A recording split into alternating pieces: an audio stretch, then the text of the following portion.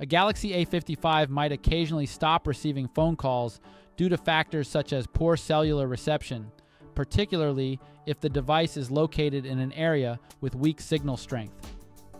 If you're facing this issue, the first step is to check your phone's reception. You might encounter call issues if you're in an area with poor cell reception, or if there's a problem with the network.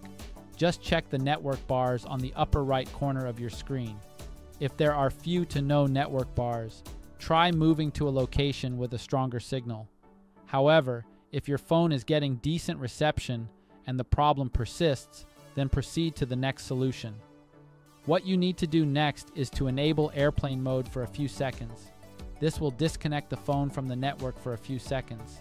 Just swipe down from the top of the screen and tap the airplane icon. Wait a few seconds and then tap on it again to disable it. After doing that, check to see if the problem is fixed. If not, try restarting your phone. Minor software glitches that could be causing your phone to behave improperly can often be fixed by a restart.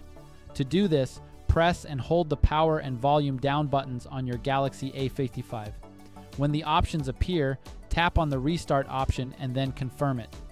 Now wait for the phone to finish restarting and check to see if the problem is fixed. If the problem persists, you should reset the mobile network settings on your phone.